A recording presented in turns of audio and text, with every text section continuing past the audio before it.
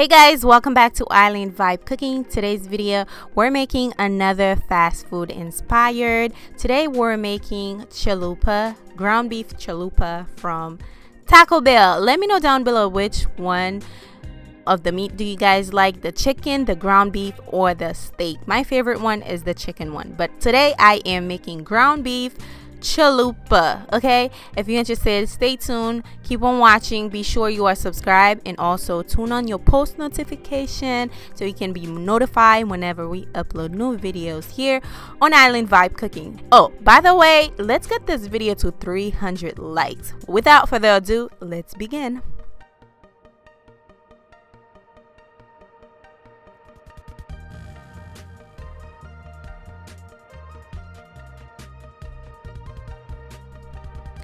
Let's begin. Here you're seeing 2 cups of flour in this bowl. I am about to add 2 tablespoons of baking powder. Now this is all-purpose flour. It doesn't have to be anything special.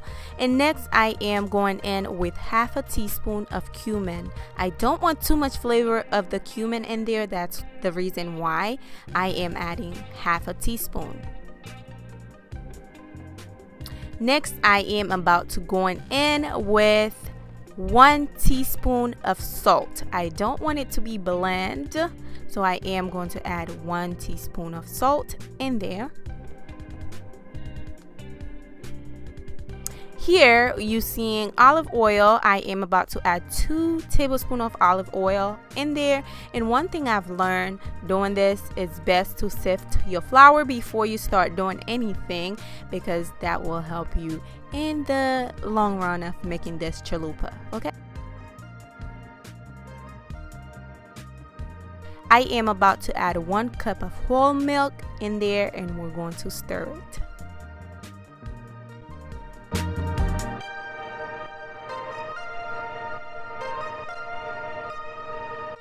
Okay, we're going to keep stirring it until we have our dough-like texture.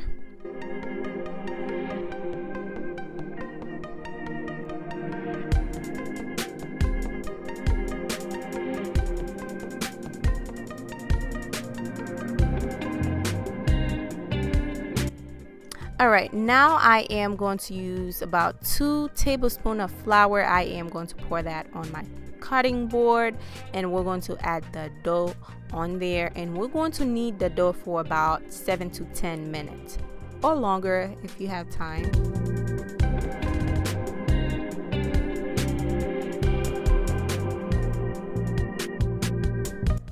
And do not forget to subscribe, you guys, because we're trying to reach a milestone here, which is 20K, baby. So be sure you are subscribed.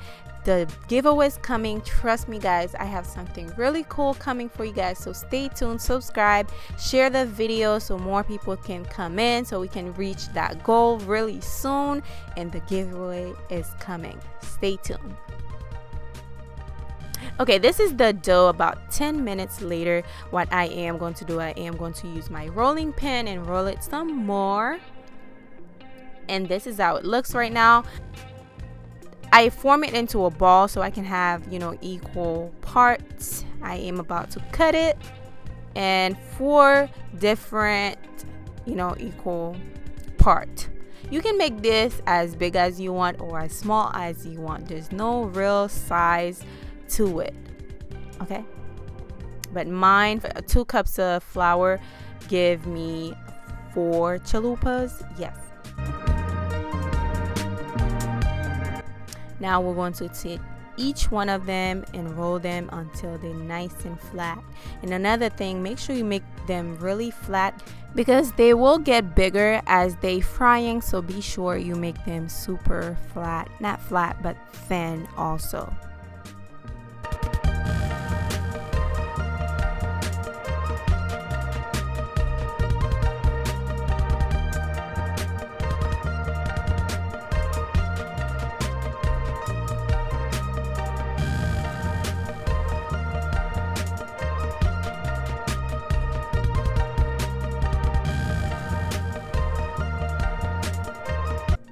Now this is how it looks. It looks nice and flat. I am going to roll it some more so I can have a nice round chalupa. You don't want it to look weird looking, so I am going to do some more rolling and make sure it is flat like I said. Now this is how it looks, guys. It looks nice and flat.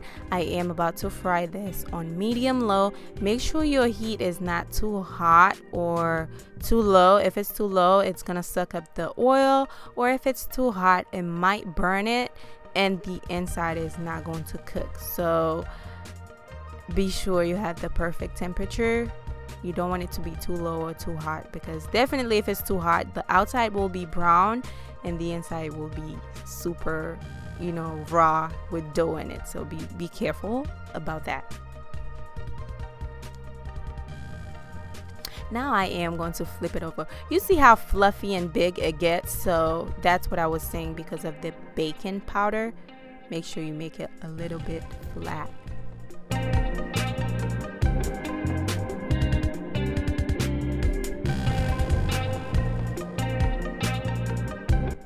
I don't know what I was doing with that knife.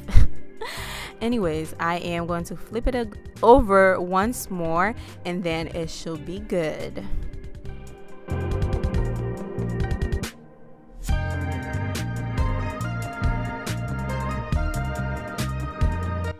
And this is perfect if you have a deep fryer, because I feel like if you have a deep fryer, you won't have any of those black spots at the bottom of it. But this is the second one. You see how nice this one look. So now we're done with the chalupas. You see, it's nice and golden. I love that. I love that look. Anyways, now moving on to the ground beef. Okay, this is like halfly thaw ground beef. This is the reason why you see water in the pan. Don't judge me, because I was in a rush. I didn't have time to thaw it all the way through, but this is it right here. I am going to let it cook for a little bit, then I am going to pour some of the water out because it's too much water. I also added some lime juice in there. Now these are the seasoning. When I tell you these combination of seasoning is the perfect combo, it tastes so good with this. I'm gonna leave the name of the combination down below, and I am going to try to remember them because I need to try the same ingredients again on some type of chicken, because it was tasting so good. Like if I make a spice blend with this by itself, it will taste so good. So I have to remember the name so I can do it again, because it tastes so good. So what you're seeing here right here is chili sauce. Okay, add your chili sauce. Not chili sauce. Yes, chili sauce. Add your chili sauce in there, and basically you are good to go. It is the perfect flavor. For some reason, for some weird reason, I combine all those spices together and it gives me that perfect ground beef flavor. I love the flavor.